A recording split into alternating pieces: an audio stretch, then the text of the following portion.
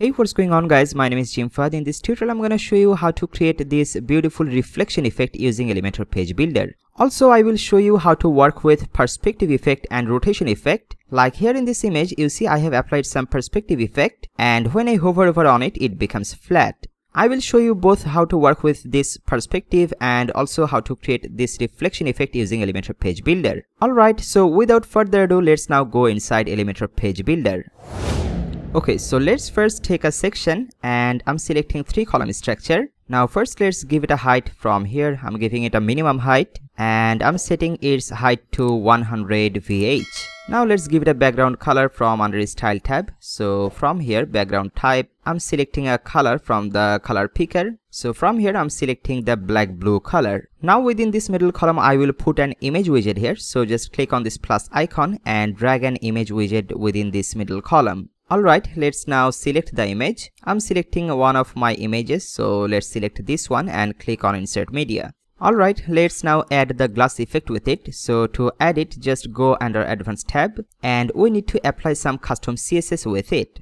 So let's just open the custom CSS tab. By the way, custom CSS is only available on Elementor Pro. I will put Elementor Pro purchase link in the description. If you don't have Elementor Pro already, you can purchase the Elementor Pro from the description link. Alright, let's now write some custom CSS code inside the custom CSS field, but no worries because I already have written the custom CSS code for you.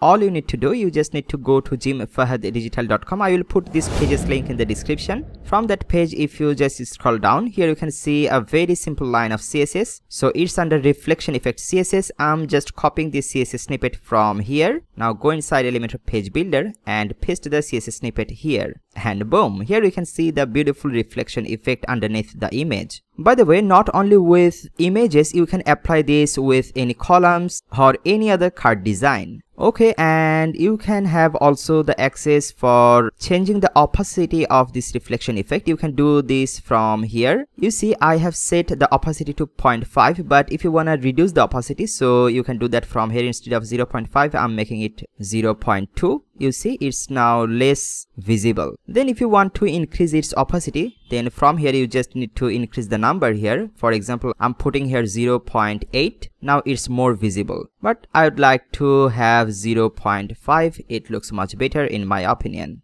Alright, so that's basically it about reflection effect. Now let's have some fun with it. Now with this image, I want to apply some perspective effect. So to do it, again just go to gymfahaddigital.com. Here under rotation effect CSS, just copy this whole CSS snippet from here. And now go inside Elementor page builder. Now after our existing CSS, just hit enter to make some spaces and then paste the CSS snippet code here. Now if we have a look, okay, let me just minimize the Elementor bar from left. You see the perspective of the image has been changed. Also it's rotated a bit from its initial position. Now if we hover over on it, it becomes the flat design. Alright, now let me show you how you can play with it. Just expand the Elementor builder. Now to show the CSS snippet easily, I'm just increasing the width of the Elementor builder here. Okay, so here the first thing I have applied, that's the perspective. So I set it to 800, but instead of 800, let's say if you set it to 200, and remember you need to apply the values on these two because one is for the default browser and another one is for cross browser supported. Okay, so perspective here I'm putting the value to 200 and also let's put the value here 200.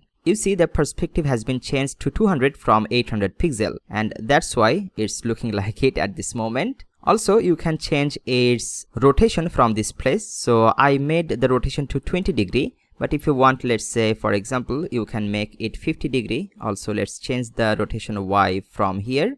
Let's make it 50 degree as well. So now the rotation has been also changed from 20 degree to 50 degree. Okay, but it looks super weird, so I don't want that. Let's make the perspective to initial 800. Also here make the perspective to 800 and rotation I'm making it 20 degree.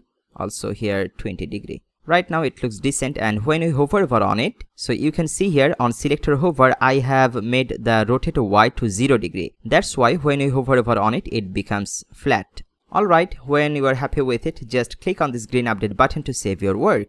I hope you have learned something new today. If you like it, please give this video a big thumb up and don't forget to subscribe this YouTube channel. Also press on that bell icon to get notified before anyone whenever I will upload a new video on this YouTube channel. And if you want me to help you on your WordPress project or Elementor project, then you can contact me through my website, that's jimfahaddigital.com. I will try my best to help you personally. Once again, thank you so much for watching this tutorial. I will see you on the next video. For now, bye bye.